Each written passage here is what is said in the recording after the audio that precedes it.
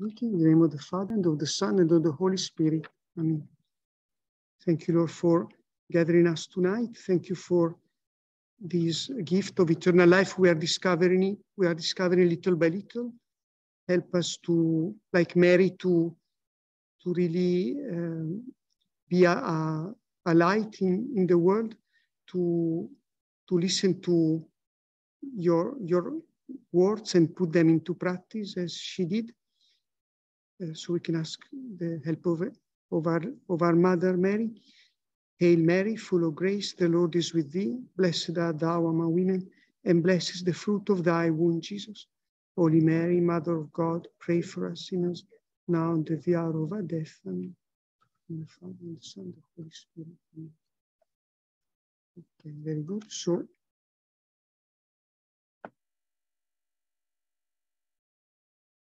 So this week we started another, we can say, chapter of this theme of eternal life. It's about how we can, maybe you can come forward. We are very few, yeah. So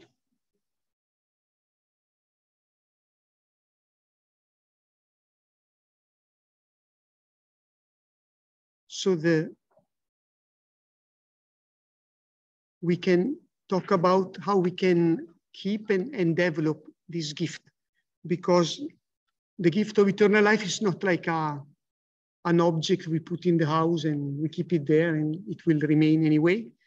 It's something alive. It's like a seed that needs to be cultivated, to be looked after, to be watered. I don't know much about country. I'm not a country boy, but yeah,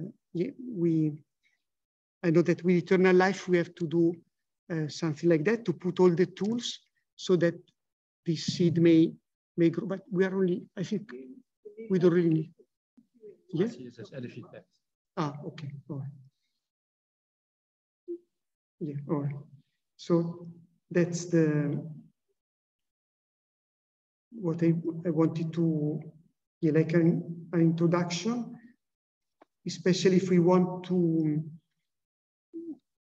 go deeper and deeper in this gift of eternal life. If we want to start it here and now, as we repeated many times, we need especially to put the tool of prayer and the sacraments. So again, I don't know much about gardening or things like that, but I know that we need to put some efforts. So the main efforts we can put in order to develop, to make our eternal life grow, is really our prayer together with the sacraments. So the main passage we are going to pray with tonight is from Luke 6, verses 43 to 49. Luke 6, verses 43 to 49. I will read it bit by bit. So the first two verses, 43, 44, are already quite challenging. Jesus says, "There is no sound tree that produces rotten fruit, nor again a rotten tree that produces sound fruit. Every tree can be told by its own fruit. People do not pick figs from thorns, nor gather grapes from brambles."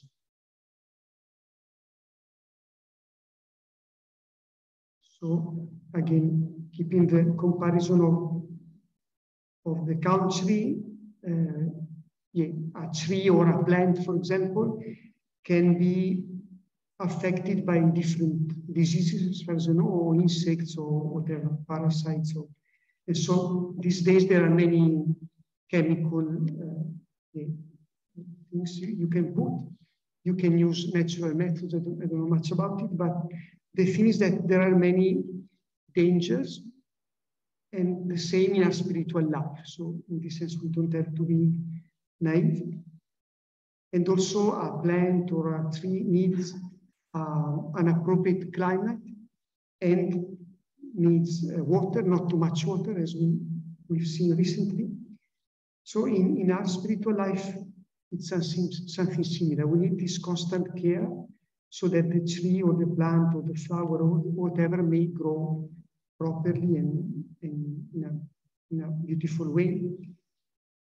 And so we know that the tools to do that are prayer and the sacraments, but we can't leave them out just like a duty that we have to pray every day, that we have to, I don't know, come to confession, to the Eucharist every day or often. It's not, as we said other times, prayer, like eternal life, it's not only for moments and places aside. It's an attitude of life. So prayer should be like the air to breathe, to use another comparison. And so we are really called to live with the Lord night and day. Like the cloistered monks, we are not cloistered monks. The Lord knows that we have families, we have work, we have many things. But we are called to live the same, to be with Him always. Why? Because we need a big passion in our hearts, and that passion can fulfill our heart only it's for the Lord. Nothing else, not even our family, even though we love our families for sure. We can love our job, we can have friends and everything. But what can really take over our hearts is our passion for the Lord, for His kingdom. And so it's much more than any relationship, but it's similar too. When we really love someone, you can tell about your spouses or your children, your grandchildren, your parents, your friends too, good friends. You think of them spontaneously because you love them, especially in moments when it's more important. You constantly think about them. You care for them. You are worried for them. It's something spontaneous that you have in your minds, in your hearts, and you talk about them with your friends, with others. Why? Because you love them, and or maybe some other thing, some other hobby. But I think with people it's very different. And so with the Lord, we are called to live something similar, even much more. And again, the saints, the mystics show us how much it's possible to love the Lord, up to the identification with them, like Saint Francis and other saints who even had the stigmata because they identify themselves so deeply with Jesus. And so that's really the main care we need to have for our thoughts, our feelings. Where are they? We can ask ourselves tonight, especially with the verse 45, which is quite challenging too, when Jesus says, "Good people draw what is good from the store of goodness in their hearts. Bad people draw what is bad from the store of badness. For the words of the mouth flow out of what fills the heart."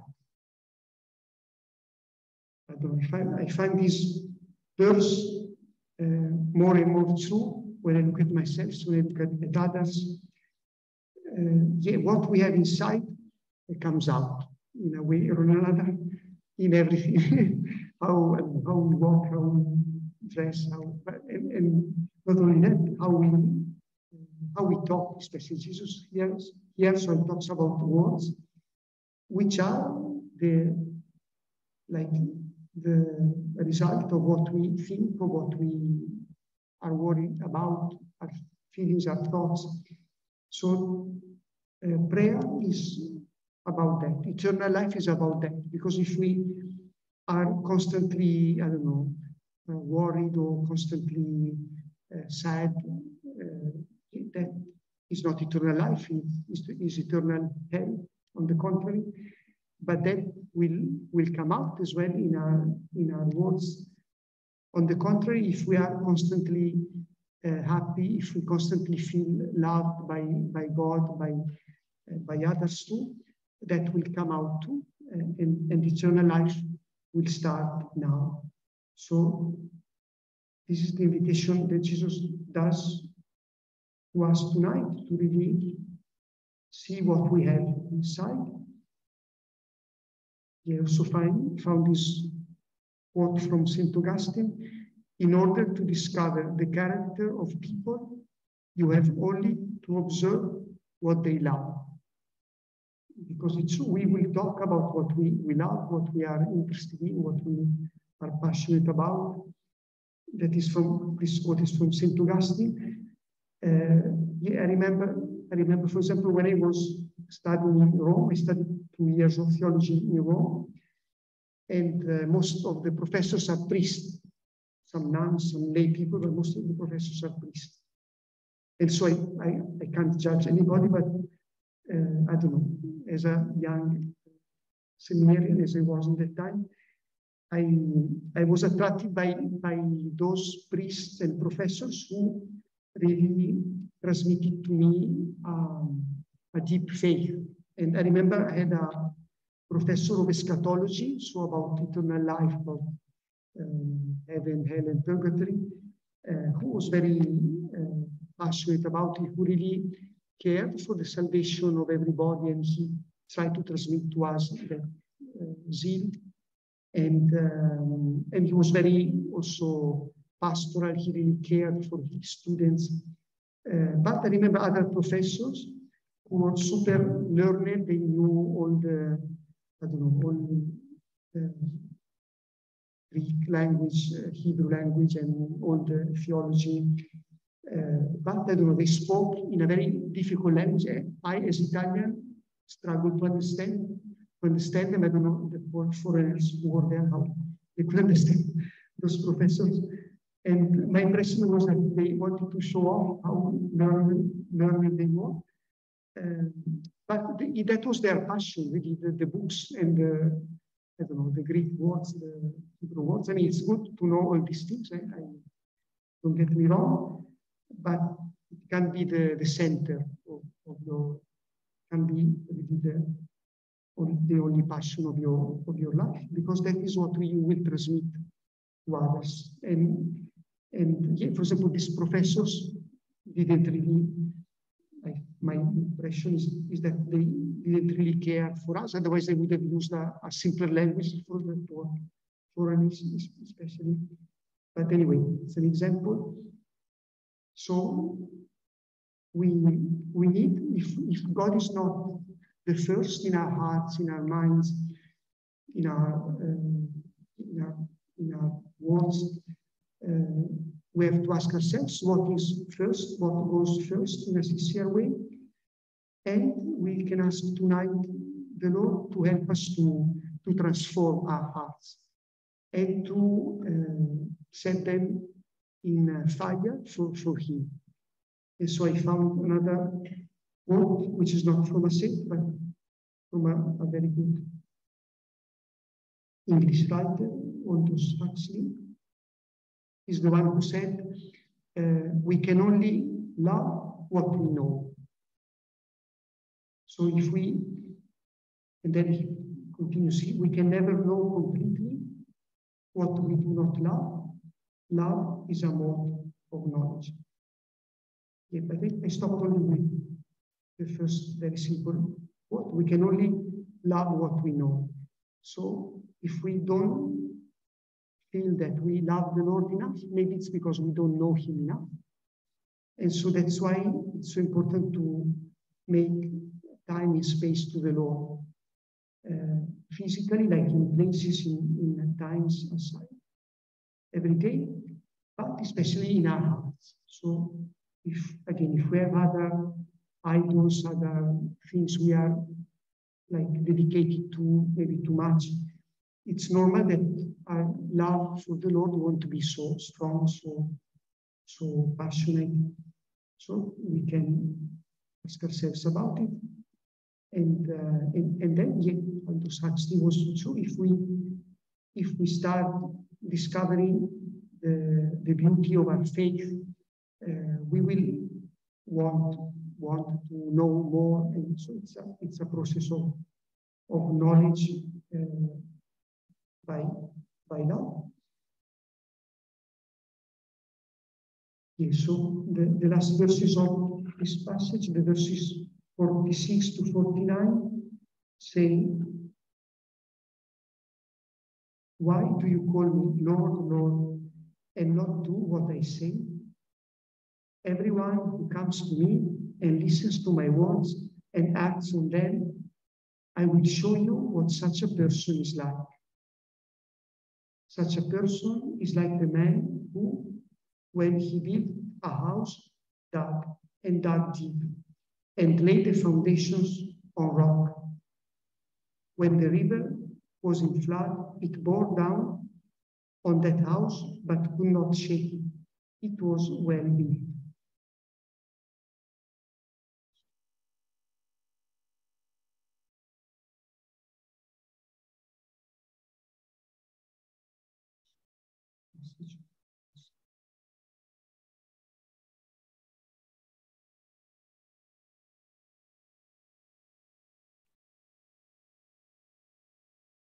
But someone who listens and does nothing is like the man who built a house on soil with no foundations. As soon as the river bore down on it, it collapsed. And what a ruin that house became.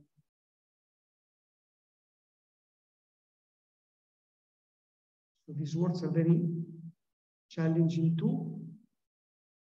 And they're also interesting because Jesus doesn't talk about foundations simply like prayer. No, we know that prayer is the basis of everything. Prayer is the basis of everything, and we need it and everything. But Jesus here actually says that the wise man, the one who builds his house on the rock, is the one who listens and who act upon the words of God. So it's not only a matter of saying words, as Jesus says very clearly, Lord, Lord. It's not enough to say that. And again, prayer is not only a matter of duty of finding some time here and there for that. It's an attitude of life, and it's a matter of practicing what the Lord tells us. So that is when our prayer is complete, not only when we pray apart, in moments apart, but when we put into practice during the day what the Lord tells us. And again, the cloistered monks, even they work the whole day. They have some times also relationships between them among themselves to test if their prayer is authentic, and so how much more we are to see, to verify if our prayer is true in all our relationships, in all our duties. So if we have many things to do, if we have many problems to solve, that is not what is going to separate us from God. What is going to separate us from God is if we are not doing what God is asking from us. So if we are doing God's will in each moment, if we try to be united to Him in our hearts with everything we do, we are really living eternal life, because eternal life will be about doing His will, all the time. We won't be rebellious anymore. So we can start doing that here and find finally peace here on earth as well. So we can ask ourselves about what we are doing. Jesus says that the man who listens to these words and do nothing, his house will collapse. So we can also know many things about our faith, but at the end of the day, do nothing, or even do contradictory things to our faith. And so our house then will definitely collapse.